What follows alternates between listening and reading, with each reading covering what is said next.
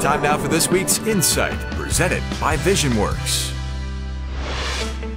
In the fourth start of his rookie season, newly minted Tour Pro Nick Taylor found himself 4 shots back, entering the final round of the Sanderson Farms Championship.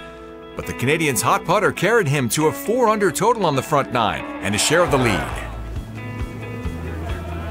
This kid has looked unflappable today. I hate getting ahead of myself because you've seen so many times anything can happen. Obviously I had a great chance, but I didn't want to think ahead of it. Mastering the short stick, Taylor one-putted 10 of his first 16 greens, arriving at the par 5 18th with a 3-shot lead. Winning is never easy, especially for your first time on the PGA Tour. Congratulations to Nick Taylor, the winner of the Sanderson Farms Championship. With the victory, Taylor became the first Canadian-born player to win on the PGA Tour since Mike Weir in 2007. Everything kind of came together, just one of those weeks where it turned out the best way possible.